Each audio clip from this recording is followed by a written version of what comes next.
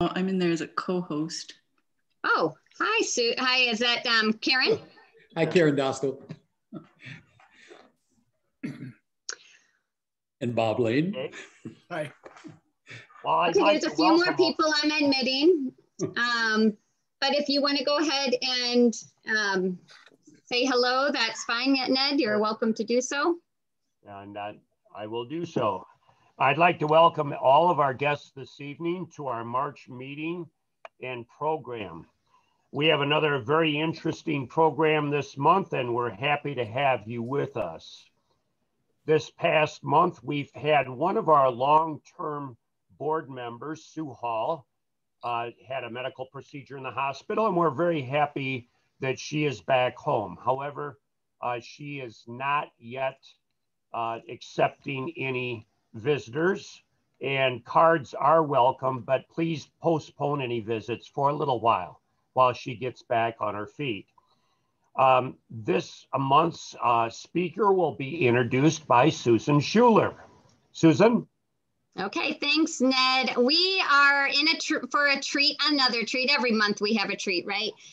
But this is one of our own, our board member, Eric Anderson, who is going to be taking us on a journey, telling us about a story of the Wisconsin State Natural Areas. And then he's going to trickle in a little bit of adventure, recent adventure from Big Bend National Park as well. Eric Anderson is an emeritus professor of wildlife ecology at the University of Wisconsin-Stevens Point. Many people on this call have either had interacted with him, been on the board with him, maybe even learned from him as students, and is also the chair of the Natural Areas Protection Council, a body that advises the state natural areas program. I'm so excited because I consider Eric a dear friend as well. He has inspired me a lot in my career, and also took us on a great journey to South Africa, where I had a trip of a lifetime, I have to say. And so that's been fun. I'm really happy to introduce Eric tonight. And with that, I have to leave you with a quote he also uses, I share with him, of Miss Frizzle, the magic school bus, where her quote is take chances, make mistakes, and get messy. And it's a quote that Eric has used before in his life as well. So Eric, take chances, make mistakes, and get messy. Well, thank you, Susan. You've covered all the bases. So if I really blow this tonight, it won't be a problem. So thank you for that introduction. That was very, very kind. I think most of you that signed up for this program were anticipating hearing me talk tonight about the Wisconsin State Natural Areas and the threats that they're currently facing. And that's absolutely true, what you will be hearing. But I don't think what you anticipated was to get a small little travel log of Big Bend National Park. Now, it's not because I just got done with my second year of volunteering down at the park there, but it has actually everything to do with thinking about how we might be able to make the State Natural Area Program work better in the future. So with that as kind of an introduction to where we're going today, let me tell you a little bit about Wisconsin State Natural Areas to start with. I want to start with an Aldo Leopold quote out of his Sand County Almanac about if the land mechanism as a whole is good, then every part is good, whether we understand it or not. To keep every cog and wheel is the first precaution of intelligent tinkering.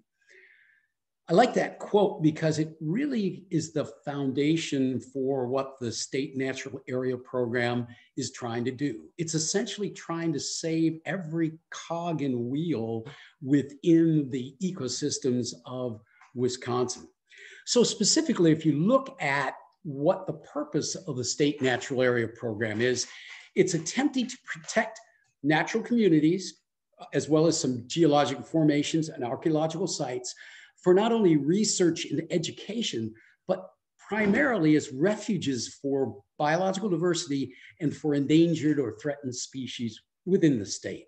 So it's a big task to try to identify the places within the state that will allow us to do those sorts of things. So let me fill you in a little more background about the state natural areas. It started back in 1945, actually with an idea that was spawned by Aldo Leopold, and he created a committee called now it's currently called the Natural Areas Preservation Council, which I'm currently serving as the chair on. And what he did was he put together this committee to protect areas of unique botanical interest, either by gift or purchase. He gathered together a bunch of university professors, most of them from the University of Wisconsin at Madison, and created this advisory panel that began to look across the state for places of high importance in terms of their composite of endangered species, and at that time, mostly plant oriented. So it wasn't until 1951 that the state legislature got around to formalizing this whole group. There was absolutely no staff or budget until 1966. But now we have a whole office that's devoted to state management of these state natural areas, and also to identify and put in place the ability to purchase some of these lands that the state finds particularly important. So until that happened, until this got well established within the DNR, most of that information for where to put these places was coming from university professors mostly at Madison. And they were feeding that information into the DNR and then working through the process of acquiring those lands. Now, the whole underlying approach for the state natural areas, at least for the last 3 or 4 decades, has been something called gap analysis. What we've been trying to do is look across the state of Wisconsin and identify where are all the different kinds of natural communities, and do we have a hunk of that area preserved? So it's what we call a coarse filter. The idea being that if you save the habitat, you're going to save many of the species that are associated with it. So we have identified within the state 99 different community types.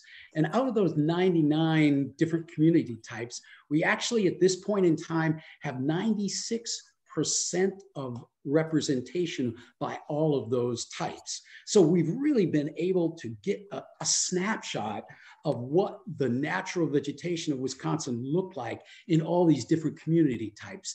The idea being that we're looking at kind of a pre-settlement vegetation look at Wisconsin.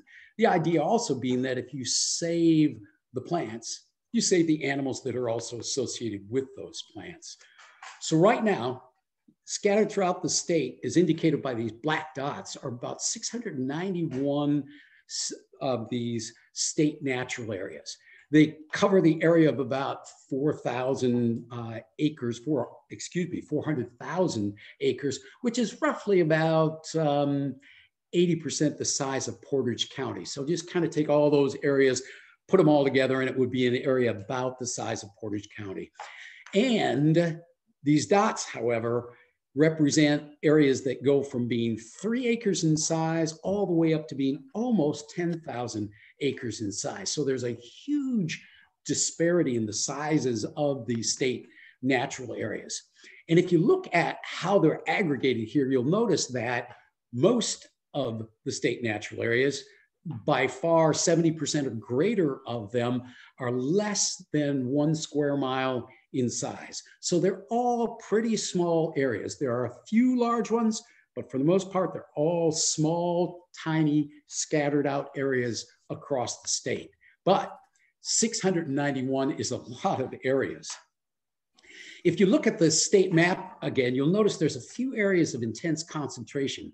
These represent areas of pretty high biological diversity and uniqueness. So take a look at the Door County Peninsula. You see all the dots on that? And take a look at the lower Wisconsin drainage. You'll also see a whole series of dots there. And then your eye should be drawn to that series of dots that are kind of up to the northern part of the state there in the Northern Highland Forest area. All of those areas are particularly rich in biological diversity. In the Kettle Moraine area as well, you can kind of see some hot spots there. So there are concentrations, but they're pretty widely spread throughout the state here. What we've found out at this point is that about 90% of Wisconsin's rare plants and about 75% of Wisconsin's rare animal species are represented in the state natural areas. That's a pretty phenomenal representation to have captured in these little pockets that are spread throughout the area. What am I talking about here? I'm talking about things that include, endangered plants like Facet's locoweed and insects like the Heinz emerald dragonfly or the spruce grouse in some of our northern areas as well. And then, of course, we've got state natural areas that hold in them the American marten, which is our only endangered mammal in Wisconsin. But beyond that, it's important to realize and remember that these areas are not just terrestrial areas. Many of the state natural areas either include or are almost exclusively wetland areas. So they become a crucially important piece of the puzzle here in terms of when you're managing, you can't just think about terrestrial environments. You have to think about what's going on in the aquatic systems as well here.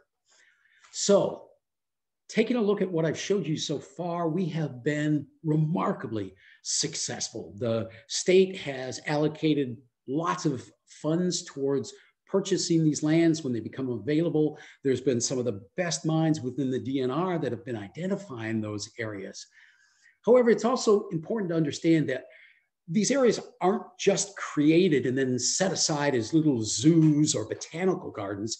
These are areas that require some pretty intensive management on some of them. So some of them require regular burning. Many of our grasslands have to be regularly burned. Some of our oak savanna areas also need regular burning. There's just a lot of management that has to go on in that realm in terms of trying to keep those areas from closing in by forests.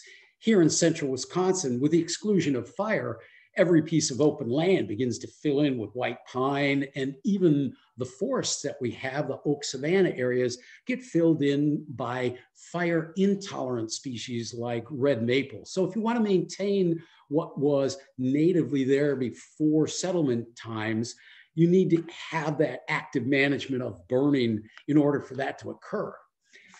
And there also has to be management for people, whether it's motorcycles running through or ATVs or dogs off of leash in those areas, or recreational uses of these state natural areas rather than the intended research and educational uses.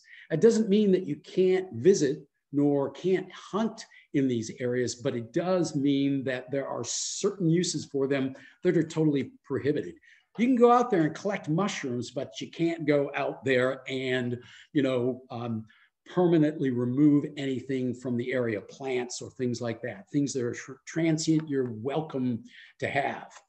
Also, as you know, invasive species can take over very quickly in an area if we don't actively manage for them. So many of these state natural areas have some kind of control going on for invasive species, which, if it's a 3-acre state natural area, it's very easy to do.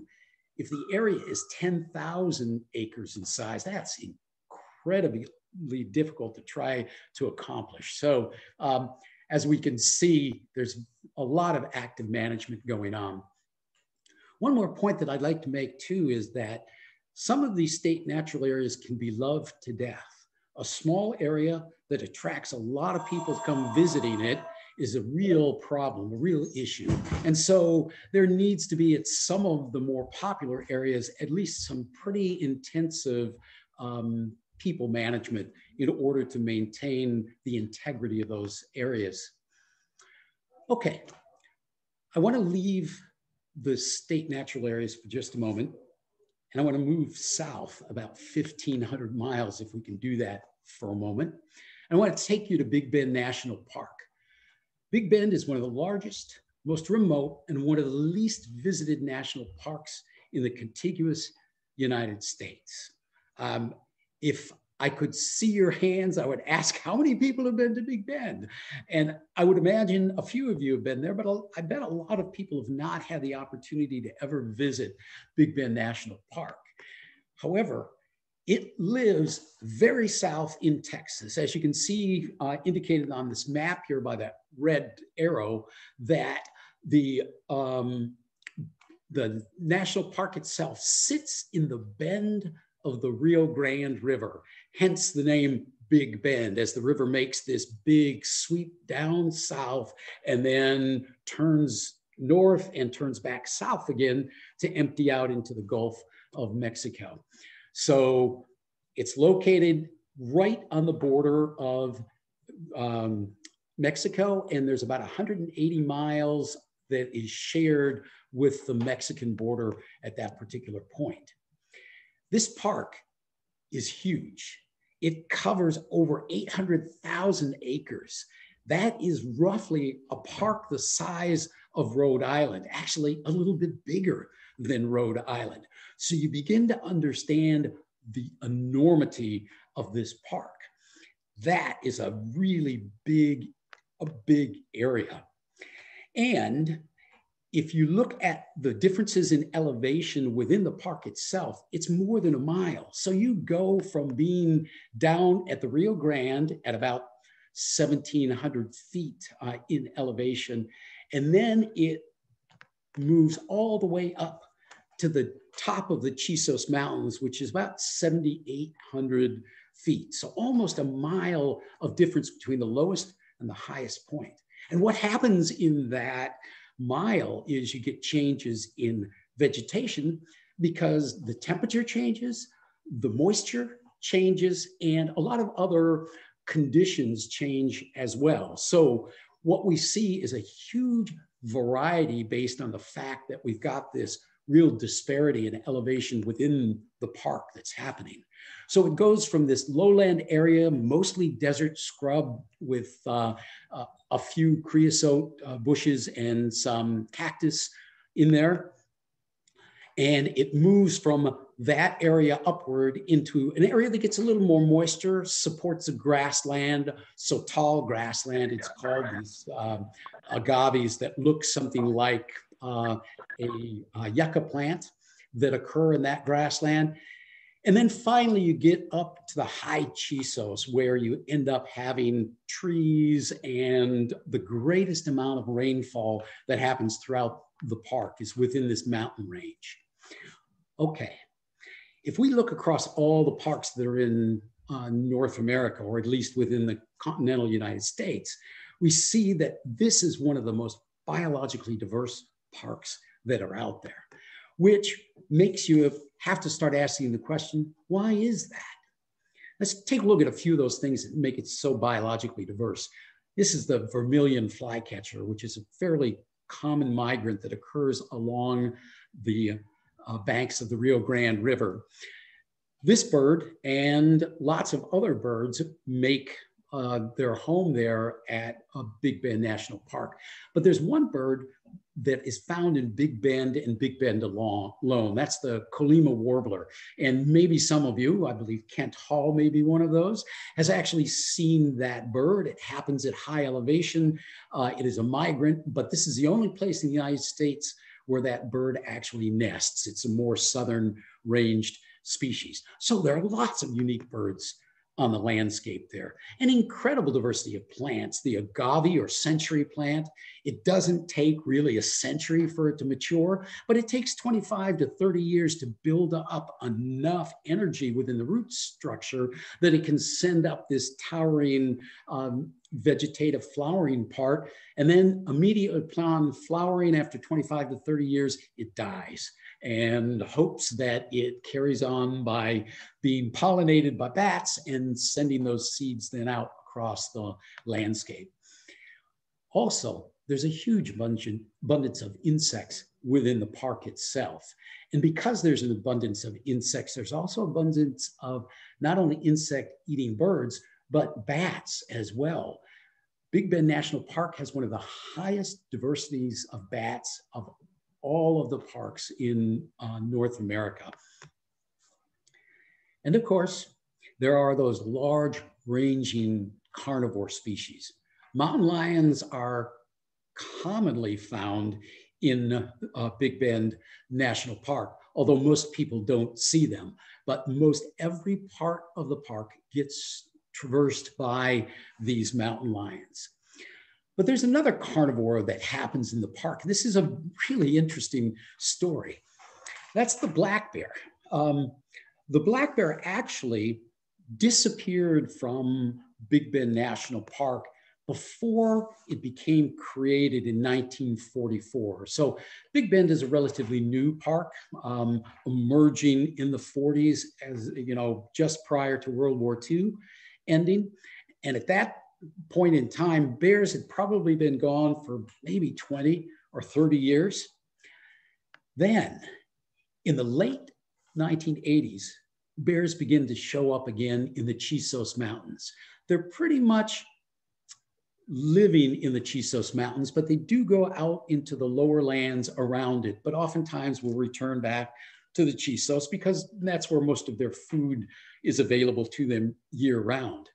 Interesting thing is, we know based on DNA samples that those bears came from Mexico. So they wandered into the park, swam across, or probably just waded across the Rio Grande River and moved their way into the Chisos Mountains after having been gone for at least probably 60 years or so from that area.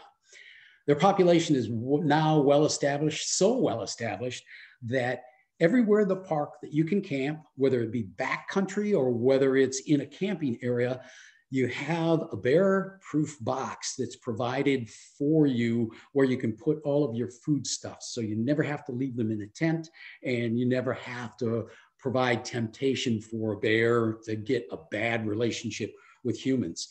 When you have 20 to 30 bears only in the park, you have to be really careful about every single one of them to make sure that you don't lose any of that biological diversity that you've got within the genes of them. So the question is, where'd those bears come from? I said they came from Mexico. We know that, but where specifically in Mexico did they come from? Well, if you start looking at a map, you look just across the Rio Grande border that makes up this southern boundary of the park, and you'll see there are three large protected areas. Off to the southwest is the Santa Elena Canyon protected area that is a large Mexican protected wildland. If you go directly south of the park, there's another one that's called the Ocampo protected area. And that area also is a large protected region. And then finally, if you go over to the southeast, you'll see the Maderas del Carmen protected area, which also borders up against the park. So the entire southern border of the park is all protected wild areas.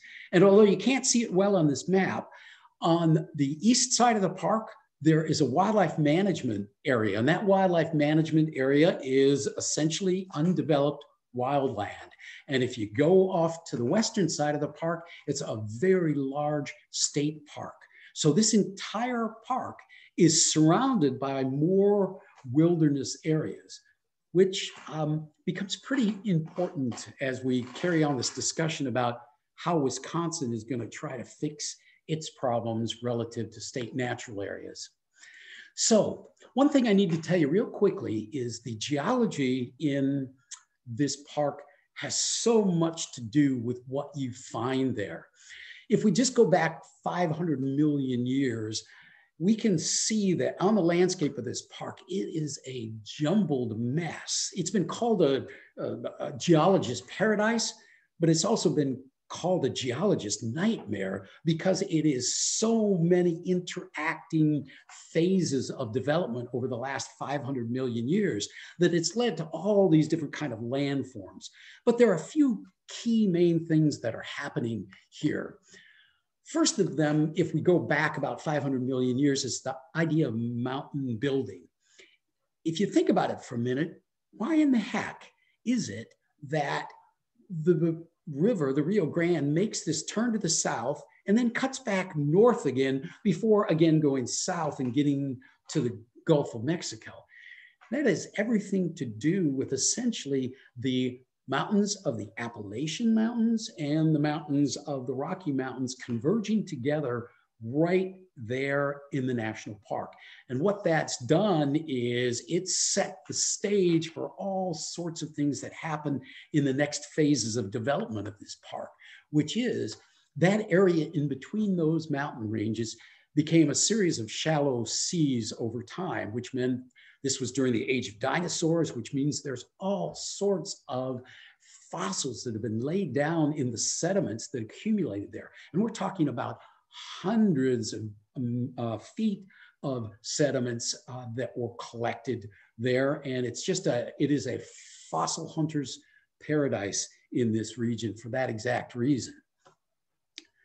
Lay on top of that active volcanism that's happened in a more recent time period with layers of hot ash called tuff that have been laid down in some areas. And now what you've got is this smorgasbord of things that have led to different soil types, to different drainage patterns, to all sorts of different stages that affect the kind of vegetation that you find in areas out there. And of course, pardon me for this, I just need to step back here for a minute. Of course, what's happened since all this has been occurring and constantly while it was occurring is this uplift and erosion.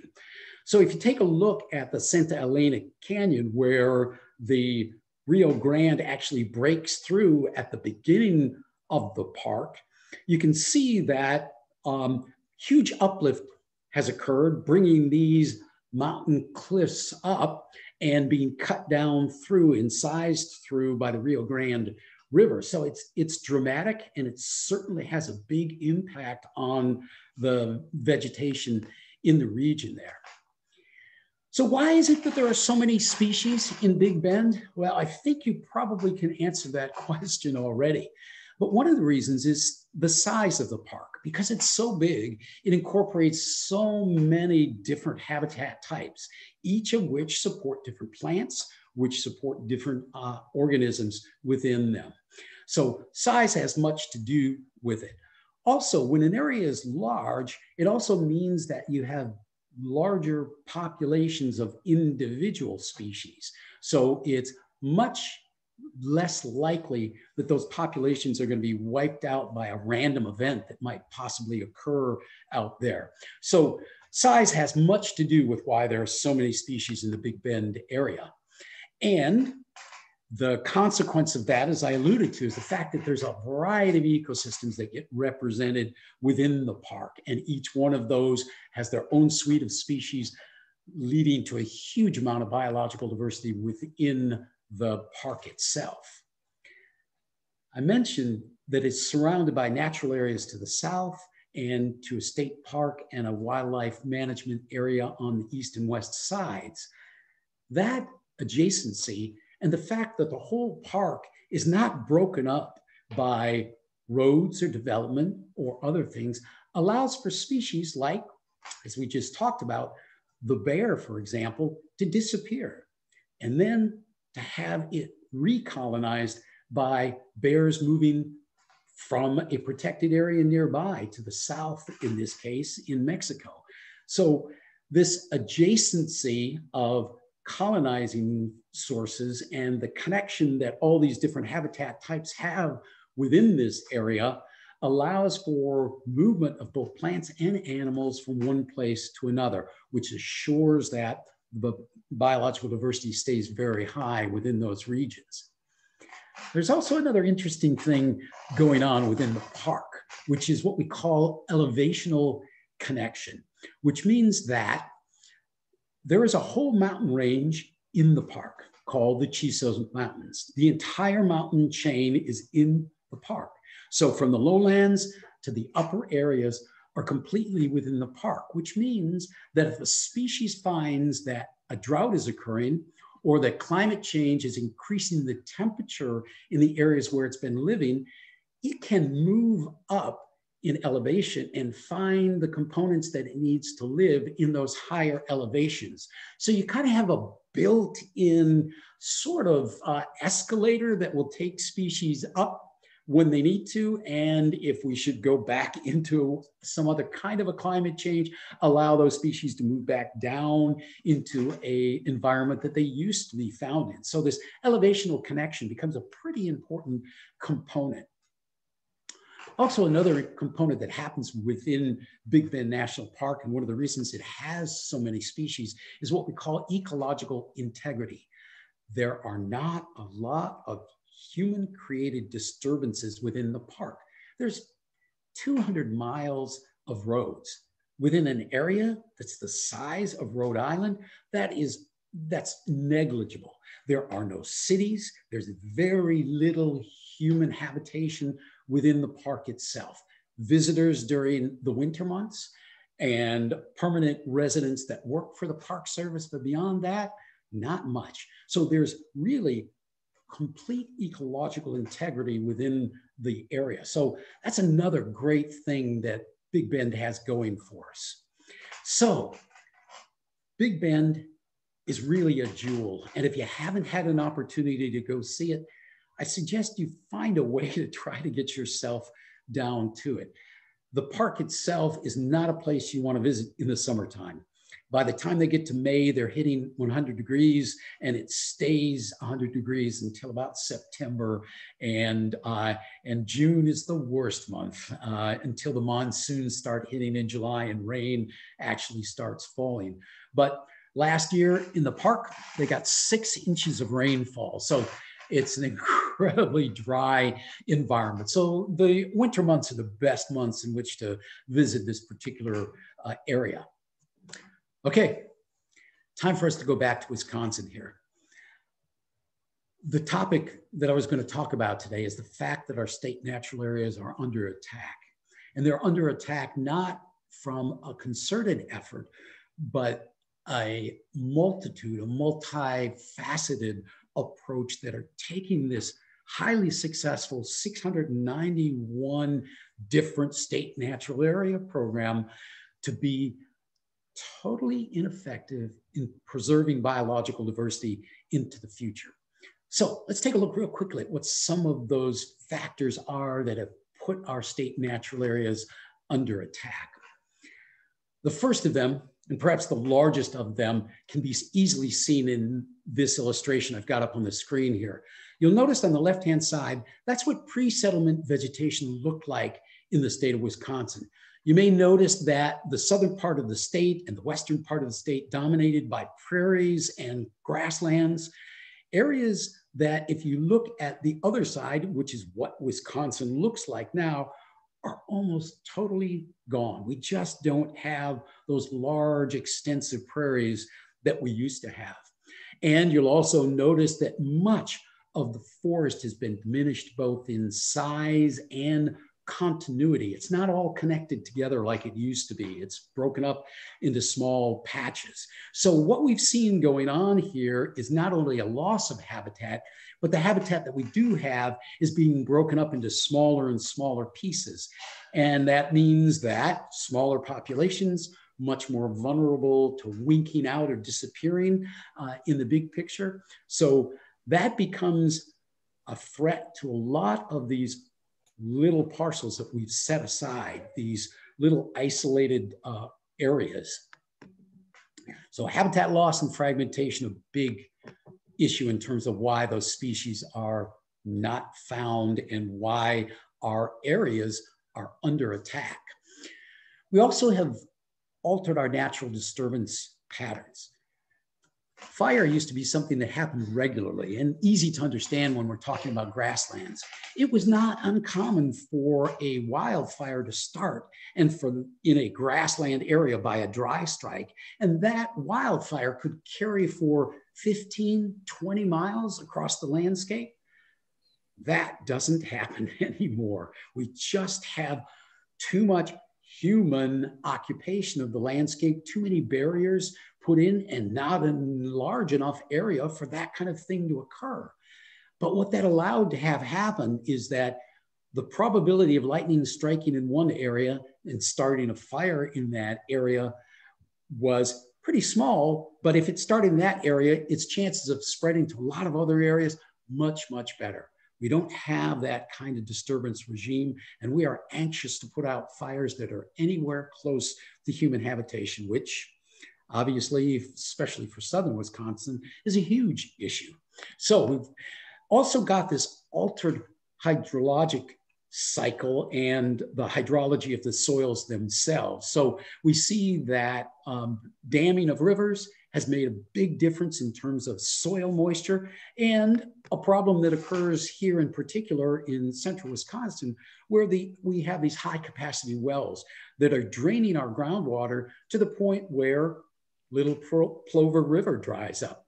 When the Little Plover River dries up, those species that are unique to that particular drainage disappear. They're not there anymore because the springs that feed them are not occurring. So we've altered these natural disturbances by our use of the landscape as intensively as we've used it. And then of course, we've got the ever-present danger of invasive species. And whether I'm talking about garlic mustard or I'm talking about glossy buckthorn, both of which I think everybody is pretty familiar with. These are non-native species that have moved into an area where they don't bring with them the things that they had controlling them in the native area they came from. So let's look at garlic mustard, for example. Garlic mustard came primarily from Europe. In Europe, there were insects that would feed on it. There were diseases that would affect it. When the seeds for garlic mustard got over here, those parasites and diseases and predators just didn't come over with them. So when they get here, it's like, I'm free. And they release themselves and just go extremely crazy numerically, which means they've got a competitive advantage over all the other native species, and they can wipe them out very, very quickly. They just outcompete everything else. That's why invasive species are really important to try to eliminate here. Oh, and I have to give a nod to one of the newer invasive species, which some of you out there have had some intimate experience which is the hogweed, the giant hogweed, which is an invasive species moving in again from Eastern Europe that has been found actually here in Portage County with some pretty significant human impacts to the juices within the plant itself. One other thing that's going on here is an overabundance of deer populations. Take a look at this photograph. You'll see that there's an enclosure, and on the left-hand side, deer are excluded from it. On the right-hand side, deer are allowed to graze and browse. You can see immediately what happens. It changes the species composition. There are certain things that deer absolutely like. One of those things being maples. And they can, in a forest at overabundant number, eliminate the maple trees and create a canopy that is very different than what would be there if there weren't high deer numbers. And we have such high deer numbers because of the things that we do, particularly with agriculture, that allows those numbers to get excessive and in bigger numbers than would be expected. Notice another thing missing on the right-hand side of that photograph. There are no shrubs there. And with no shrubs, it means all the insects that are associated with shrubbery are gone. The birds that require shrubs to live in and breed in aren't there. And so bird species diversity drops. So the overall diversity of the area drops significantly. And if we're talking about a white cedar swamp, I see the difference. Very little reproduction that goes on if you have high deer numbers, because every time a white cedar sticks up above the snow line, it'll be browsed right down and will be eliminated from the landscape there. Mm-hmm. Here's a look at what's happened to deer populations since the 1960s. And what you should see pretty clearly from this is that deer numbers have increased at least 5-fold from what they used to be. So there is no doubt that in the state of Wisconsin, we're seeing an increasing overabundance of deer. Even with the wolves that are on the landscape, they have very little control, at least in a big picture sense, and certainly in southern Wisconsin, on the actual number of deer that are out there. So a huge problem from this overabundance of deer here. Another insidious problem that not many people are aware of is that over the last 200 years, we have seen a dramatic increase in the amount of nitrogen and phosphorus that are being deposited in the landscape of Wisconsin. And it comes in the form of precipitation. Most of our natural communities, the plants are adapted to a low nitrogen condition because that's the way it's been for eons of time, not much nitrogen present. When there is nitrogen present, it favors those plants that can take advantage of having all that nitrogen. And just like when you fertilize your lawn goes crazy and it crowds out all sorts of other plant species and weeds, which is what you want it to do. However, that's not what we want to do with our state natural areas. We're trying to protect those species that are rare and that are native to the area. And the minute you put nitrogen in there, they can't compete with the species that can use that nitrogen and grow like crazy. So they're outcompeted right away. So this nitrogen and phosphorus deposition increase has been dramatic. And if we look at just nitrogen deposition, it's increased 10 to 30 times more than the background rate was 200 years ago in southern Wisconsin. That is the dramatic increase and has radically changed what the landscape can support in that area. So think about it. We've been trying to save these little jewels of the pre-settlement vegetation of Wisconsin in our state natural areas. And now we're making all these dramatic changes to it that it is impossible to try to hold them as these little jewels across the landscape. And now I need to mention the biggest issue over all of this whole thing, and that is the whole idea of climate change. There have been a number of speakers over the years that have talked here at Audubon. You can certainly hear about it everywhere. And there is no doubt that we're having a change in our climate, and it's having a huge impact on these natural areas. Remember, they're fixed, they're stationary, they're not moving. This is where that protected area is. And as the environment changes, the temperature changes or the precipitation changes, what was a perfect condition for a plant may no longer be that for them. So climate change is a huge game changer for this idea we had of being able to set aside these little protected areas to make sure we hang on to the biological diversity into the future. I think I can probably summarize best what lies at the heart of climate change for Wisconsin, and that is Wisconsin isn't getting that much warmer, although the average temperature is getting warmer. It's that it's getting less cold. And by getting less cold, we're seeing things like boreal forests in Wisconsin completely disappear. We're seeing species that are on the southern extent of their range disappear because they aren't getting the cold winters that they need to continue to be able to exist, or the snow cover that they require. So it's a whole cascading chain of events that happen from this temperature change, changes in moisture. We get these severe weather events, invasive species are favored by climate change, and plant ranges are completely changing. So what we end up with is a very, very different set of circumstances that underlie every one of these protected areas. Okay. For the reasons that I just outlined, and for a lot more that I didn't have time to go into, we gotta move beyond this paradigm of relying on trying to preserve these pre-settlement plant communities spread across the Wisconsin landscape.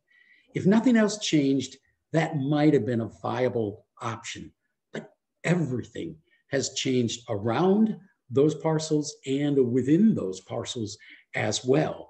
So the idea of simply setting aside these protected areas is no longer going to be enough to be able to preserve them. So if I were you, I'd be asking the question, what do we do now then? How do you fix that problem? And this is a point where we get an opportunity to take a trip back to Big Bend, because I think we're going to find that Big Bend actually has a lot of answers for us in terms of what we might be able to do in Wisconsin that could allow us to maintain the variety of species that we had protected within those areas. But it's going to require a real mind shift for how we go about acquiring and managing the land that we're working with here.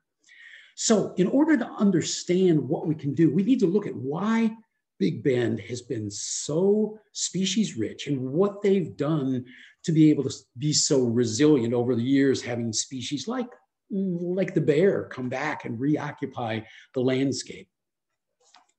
First off, what happened in Big Bend is exactly what the State Natural Areas Program did for the first 50 or 60 years of its existence, which is to give ecological representation to all those different community types. So in Big Bend, whether it's the high elevation forests of oak, or whether it's the dry, parched, arid landscapes of the lowlands, all of those have their unique suite of species that occupy them. And so the area is so large, it incorporates many of those unique areas.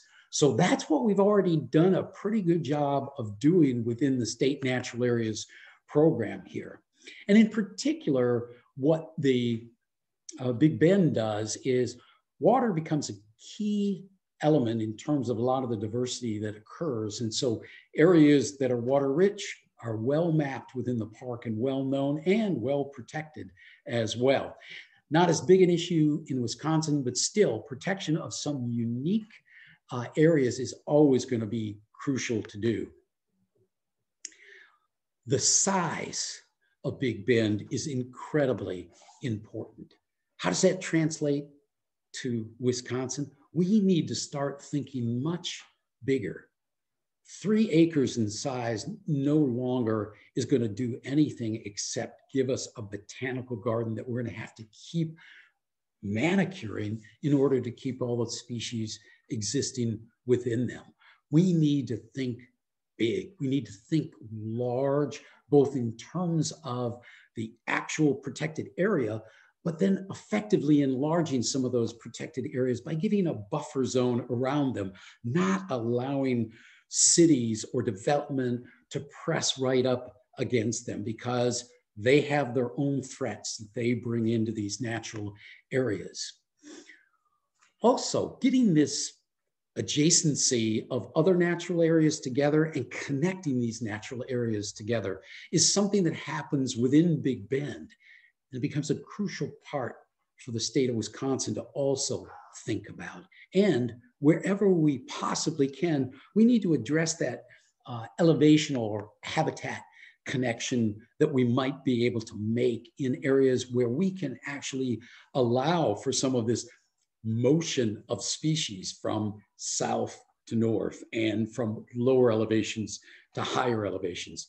We don't have big peaks in Wisconsin, but there is definitely an altitudinal variation that happens within our state. And so that becomes another important, crucial part that we can start thinking about in our acquisition of land for this State Natural Area Program. We also need to start thinking about ecological integrity. We need to find areas that are not disturbed by humans, places that aren't bordered by lots of fragmentation, lots of development, to allow us to put these protected regions in areas that aren't going to be compromised in the future by development around them. It's a tall order, and all of those factors that work in Big Bend have the potential for working here in Wisconsin. Right now, the DNR is writing a strategic plan, which follows a lot of what I've just talked about tonight.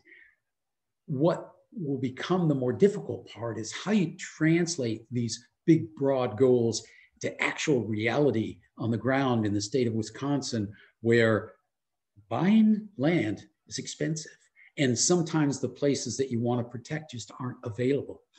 But there's a lot of people that are engaged in the protection of the landscape here in Wisconsin. And I think that with the combination of cooperation within those different groups of people, the continued flow of resources, both into the DNR and into the acquisition, or at least within the protection of some of these areas around these state natural areas, we may be able to effectively keep the species diversity that we have in the state and ensure that it's going to be here in the future. What we're trying to do is a fine balancing act between what the human needs are in the state of Wisconsin and what we need to do in order to maintain the biological legacy that we have here in the state. It can happen, but it can only happen with the will and the energy of a lot of people to do it. But I'm certainly hopeful that we can and will do that in the future. So with that, I'd be glad to entertain any questions that anybody might have. Thanks for listening, everyone. Thanks, Eric. We really appreciate that. And there's no questions in the chat box yet, but if people do have a question, you can unmute yourself and ask a question at this time if you have that for Eric. So take us off, honey. I have a question for you, Eric. How do we do this with so much private land? So when you say acquisition of land, are you really targeting private land owners or trusts, something like that? Yeah, absolutely. A trust will play a huge role in trying to make this work in terms of getting private landowners that want to donate, but also to be strategic in it. You can't just say, oh, we'll take everything. You really want to try to have a focus to what you're trying to accomplish, which means that, you know, somebody might have an old gravel pit that they don't want anymore, that they want to donate to the state. The only problem with that is it will take a long time for that old gravel pit to actually be able to support the kind of recovery that needs to happen to make it valuable in the future. But again, buffer areas can be all sorts of things. If you can turn your gravel pit into a natural area as opposed to turn it into a subdivision, that's a much preferred option. So kind of hard to say no to any of that kind of stuff. So good question, Susan. Jean? Anyone else? Oh, there's one.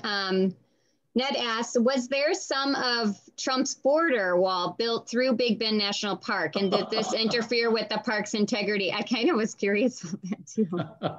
I debated whether I'd mention that or not. There were plans. Leave it to Ned. Yeah, there were plans to put the border wall in. And the border wall clearly would not be a problem for birds. Most insects would not be an issue. But you try to get a bear across a border wall, and that isn't going to happen.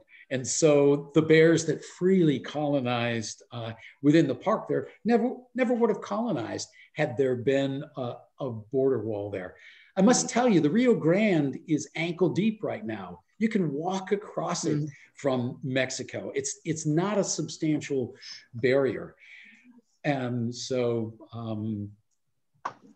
oh yes, and there are some natural cliffs that occur within the park that act as a natural barrier. But nonetheless, a border wall there would prevent us from getting things like ocelots, jaguarundis, even jaguars that may eventually move their way north into the United States because they no longer find the climate acceptable that far south. So we would miss a lot of opportunities. Thankfully, they have not built any wall. And because of the isolation of this area, there's very little border crossing that goes on. It's just too isolated, it's too hot in the summer, and it's too dangerous.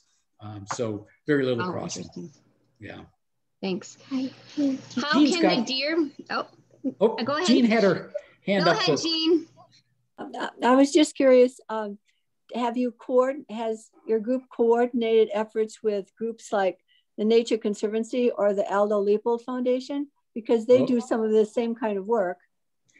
Yes, absolutely. In the State Natural Area Program wouldn't be where it is right now, Jean, without, those are two of the big players here, TNC and also the Leopold Foundation. But there are many, many other smaller areas, and there are actually some state natural areas that occur on private lands where they are still owned by the individuals, but they have been put into a trust such that they won't be altered in the future. So we're trying to call in as many cards as we possibly can. And the state, in particular, Thomas Meyer, who's in charge of the state natural area programs, has done a wonderful job of not only parlaying these hot spots into actual state natural areas, but creating the relationships with people. So it's just done a terrific job. The state is really committed to this project and this program. And how are they marked? How do you know where these areas are? Yeah, there are several places that you can go to find them, but the best place to go is the DNR website called State Natural Areas, and all 691 of them can be found on that website. Each one of those areas have a map associated with them, and they have how you can access them.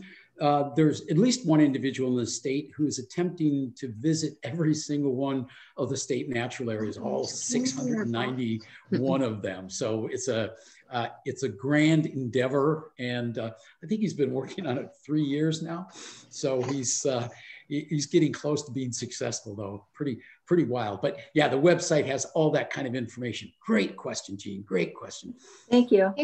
Jan asks, how can deer population be gradually, I think it's reduced? Oh, great question.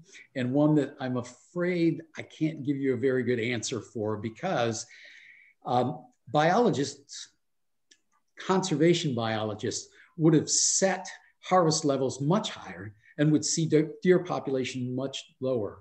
But it's not in our hands to decide that. The state of Wisconsin has a long tradition of deer hunting, and people want to have adequate number of deer to hunt. And that means that much of the power for the deer population size resides in the hands of the people, as it should.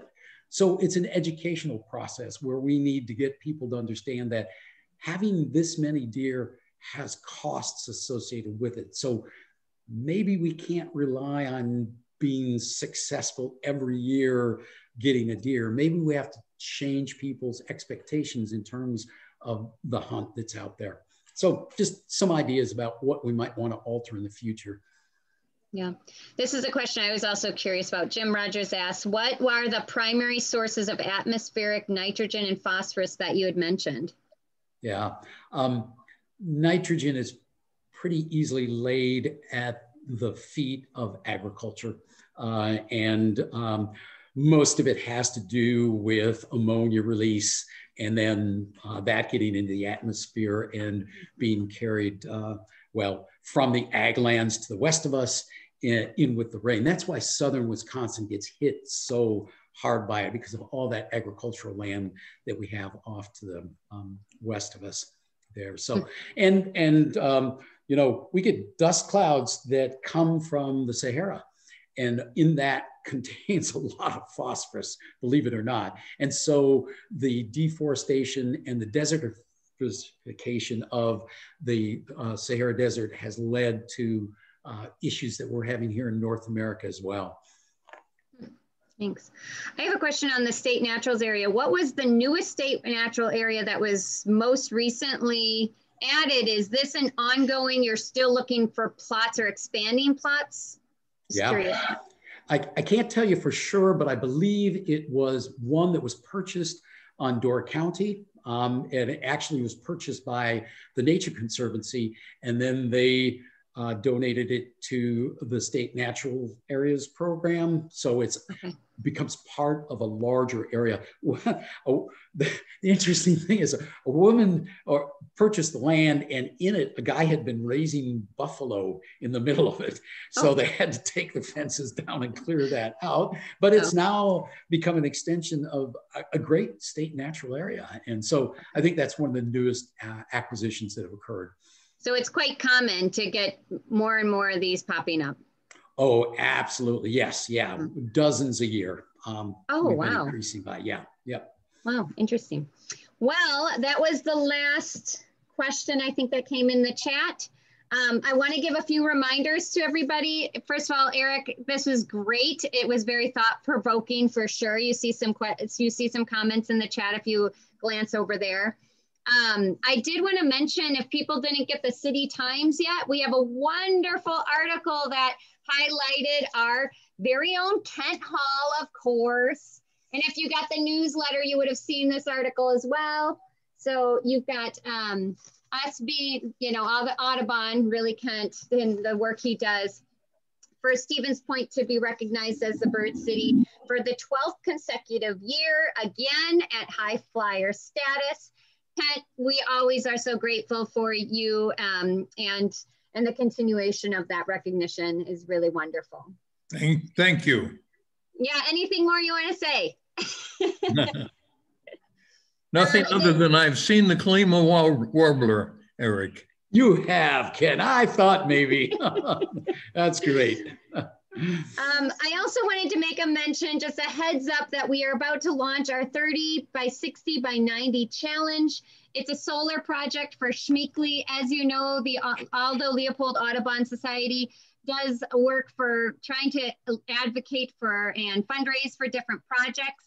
Our project that's going to be the focus of April and May is joining the 30, the 60, or the 90 club. So 2 people have already donated to that. You can donate on our website, www.aldoleopoldaudubon.org.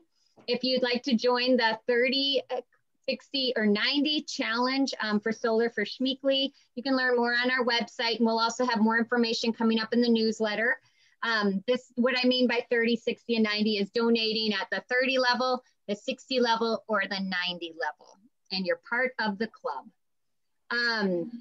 We're trying to reach $3,000 raised in the next 2 months. Aldo Leopold Audubon is matching that with another $3,000 to try to get an award of $6,000 to Schmeekly to support their solar project. Our next program is April 21st, the downward spiral and insect declines and why they matter. We'll be announcing the speaker for that. Sorry, I don't have the speaker's name for that yet, but we'll get that up there. Can I mention that real quickly? Yes, please do. His name is Dan Young, and he's a professor of entomology from down in Madison, and he's been researching and talking on the subject for a long time. So I think it'll be a fascinating discussion. He's going to talk about what's causing the decline and about what the implications of the insect decline are for Wisconsin here in particular. Oh, wow. Great. If you want to just send me that information, I'll get it up as well on the web. That is April 21st. And again, registration is already open for that. It's going to be on Zoom as well. Just another mention, Junior Audubon, it's going very well. We're on our 5th bird. The youth have chosen, and they chose the ruby-throated hummingbird for our May 12th Junior Audubon Drawing Birds with Karen Sigg. She's an amazing local artist who has really done some great work of turning us all into artists. So everyone's welcome to join. We do target those youth. So if you have grandchildren or if it's children, or if you would like to join as well, we're all children at heart. So you're welcome to join that. Those have been really fun. Our next board meeting is, our board meetings are always the 2nd Wednesday of the month at 7 p.m. We always welcome you to join. If you have the desire to help with social media, Audubon's looking for some help with that. So if you want to volunteer, but maybe you don't want to serve on the board, we are always looking for volunteers. And that's one particular area we're looking for someone Also, field trip ideas. We're always welcoming some field trip ideas. And if you would like to serve on the board, please join us at our next meeting on Wednesday, the second Wednesday of the month. I forget the exact date, at 7 p.m. With that, Eric, thank you so much. And all the board members tonight, I know there's several of us on. Thank you. And we hope you had a enjoyable time watching the presentation, which was great. Thanks, Eric. And have a good evening, everyone. Bye, everyone. Thank you. Bye. Thank you very much, Eric. Great job. Thank you, Ned. No, I'm trying.